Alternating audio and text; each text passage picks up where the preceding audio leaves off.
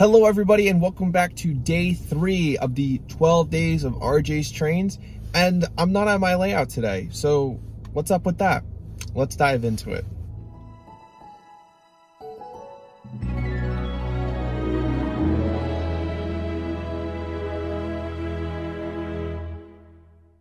So right now I'm back in DC. It's pretty much where I live close to full time now, unlike Long Island where my layout is and I film all of my videos. Today I'm hanging out with a couple of other train YouTubers that you might have heard of before, Sid's Trains and Chris Trains and Things. We're going to head to a few stores here in the DC, Virginia area, and it's going to make for a great day. And tonight we're heading over to Chris RBP's house for a running session. So make sure to tune in, see what we picked up, the stores that we checked out, and what we're running on Chris's layout tonight. But it's time for me to drive to Sid's house, and thankfully he's only about a 15-minute drive from me, so we'll be there soon. Okay, so I was driving the entire time, but finally here with Chris and Sid. We made it to Tiny Tim's here in Ashland, so let's see what we can find. One of the neat things about Tiny Tim's is that it's located in Ashland, Virginia, and the whole old main street is built around the now CSX main line, old RF&P main line, between Washington, D.C. and Richmond. So this is right outside of his store, and this is an Amtrak regional pulling into the station. But Tiny Tim's has a great selection of a lot of MTH and Lionel's stuff. Now, you're not going to get the best prices here just because they rely on a lot of train tourism in the area, and not everybody knows that there are better prices out there. And it's a lot of people who don't know a lot about the hobby, so they can get away with charging a few extra dollars than most train stores usually do. There were a few things that caught my eye in the store, but overall I ended up walking out with one boxcar, not pictured here, which I'll show off in a minute. But also, check out Sid looking at some HO scale stuff. I think he might be converting us. But overall, Ashland is a beautiful little town just north of Richmond, and we had a fun time checking it out. Now on to the next stop. So our next stop was Toy Trains and Collectibles in Manassas, Virginia, and man, were we not ready for what we were about to walk into. You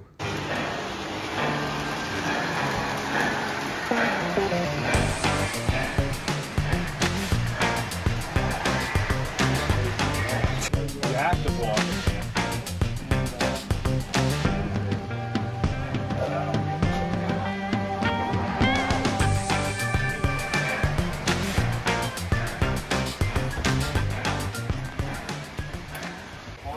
Okay. RJ, everything on this crash cart. I'm gonna get one. You're gonna get one. I'm getting a green one. You must. I got dibs on a green one. You must put this raw footage. Yeah, no, it's 100. Okay, so we're here at... No, I don't.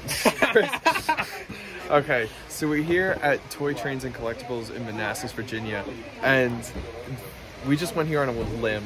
They don't have a website, so you only have to come in person, and this place is a honey hole. It is really nice. Really great, a lot of product, a lot of new product at really good prices. We're screwed here. I am never going to financially recover from this. Sid, we've been here for 5 minutes. Sid already has about 5 freight cars in his hand. Chris has a few freight cars. I've got an engine picked out and a couple of freight cars, and we've been here for 5 minutes. So wish us good luck. Yeah, this is crazy. Okay, so Chris has a pile of rolling stock, a building. Sid just got a train set. You'll have to see what it is. Yeah. And he has a pile of rolling stock. And I've got an engine and a few freight cars picked out. So yeah, this place is a honey hole. Link to it and everything that you need to know about it is down in the description. If you find yourself in the Washington, D.C. area, check this place out. It is a honey hole. So this is half of our pile. Now there are some customer pre-orders over here, but this was about half of everything that the 3 of us got. All right, so we just finished up at Toy Trains and Collectibles here at Manassas. This is my buddy Evan. He really helped us out today. Everything about the store is gonna be down in the description. It's right off the highway here in Manassas. So if you're driving through, make sure to stop by. Great people, great prices. We have a trunk load and then a back seat full of trains after coming here. So let's head over to RBP's house and run them around the layout. But thanks again, Evan. Yeah, no problem. And overall for the day, this was the final damage. We've got a trunk load of cars and then a seat and a half taken up in the back row. So yeah, we really loaded up at Toy Trains and Collectibles. Make sure to go check them out. So it's a few days after the fact, and I realized while editing this video that I need to let you guys know what I picked up, because when you're gonna see it running on Chris's layout in a minute, it's not gonna have any context. So let's just dive into the things that I picked up on my day with Chris Trains and Things and Sid's Trains. So first up, like I said earlier, I only picked up one thing at Tiny Tim's, and it's this Amtrak Express boxcar, and this is an MTH Premier model. It's a few years old, and it doesn't really fit in with the era of modeling that I do. These ran in the 90s with a lot of Amtrak trains, and I don't really model Amtrak in the 90s. But today, Amtrak actually still uses these boxcars a lot of the time as tool cars for maintenance of way. So Nicole and I are going to weather this thing up and make it look like it's been sitting around for 20 years, because that's how a lot of these boxcars are today. So really cool to get, and I was glad that I was able to help out Tiny Tim's Trains. So next up, it is the engine that I was referring to earlier when we first arrived at Toy Trains and Collectibles. And it is a Lionel Legacy Southern GP30. This is from 2014. This one, 2601, is actually preserved and in operation today at the North Carolina Transportation Museum. And its sister engine is actually at the TVRM in Chattanooga. When Lionel did this run of GP30s, they made the one in Chattanooga, and they made a one in North Carolina. My buddy Evan, he was actually running his own model of this engine when we walked into the store. That was one of the first things I noticed, and then I realized they had a second one up on that magnificent wall, and I picked it up. And the cool thing is that you'll see this running in just a minute. It's a beautiful model.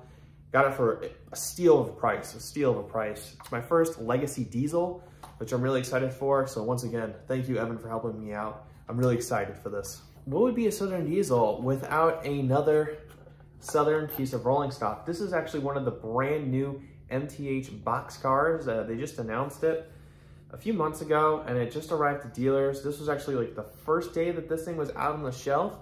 I bought it. Fantastic, you know, just like any other MTH Premier model, you're gonna get a quality model with a lot of extra details. The funny story about this boxcar and the Amtrak boxcar for that is that Nicole told me that she would be very mad at me if I bought another boxcar, because I already have a lot of boxcars in my collection. Well, the joke here is that I bought another 2 boxcars, so she can't be too mad. One of them is a craft project for the two of us, and the other one is a Southern boxcar, and her being from Chattanooga, she's partial to the Southern.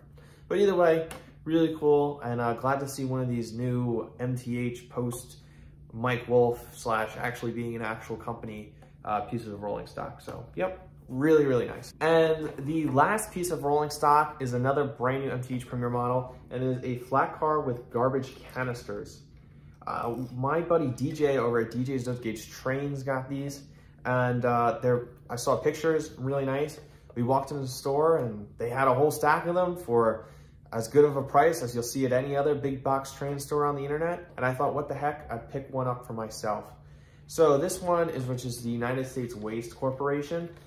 This company actually runs garbage trains from New York City via the New York and Atlantic Railway, which is the Long Island Railroad short line, to CSX, and they come through DC. So I've probably seen this exact car roll through DC at least one time before. So it's really cool to have that personal connection to it. I might need to pick up more so I can have a whole garbage train, but for right now, it's a really great piece, and I'm really excited to have it in my collection. It's something different, and I like having different things in my collection. And last but not least, it's something that you're probably not expecting for me to pick up. My layout is relatively complete, and there really isn't room to add much of anything else. But I picked up this MTH Rail King Tippy's Tacos Mexican Restaurant. And it's huge, you know, this thing wouldn't fit on my layout as it is right now.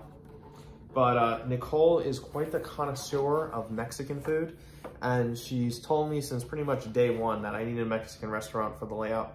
And the crazy thing is that there aren't that many Mexican restaurants that have been made in O-scale besides Tippy's Tacos. Walked into the store and it was sitting brand new on the shelf, and just so happened to be added to the pile.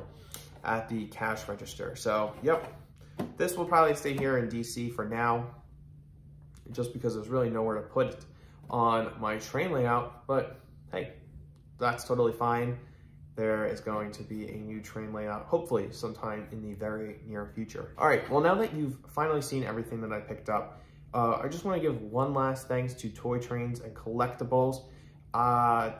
We might be doing a meetup there, maybe sometime after the new year, so be on the lookout for that. But in the meantime, if you're in the DC area, go stop by and tell them that you saw our videos and that's why you're stopping in. Evan really helped me out tremendously, so I totally recommend, and they're definitely my new local train store here down in DC. All right, let's go check out Chris's layout.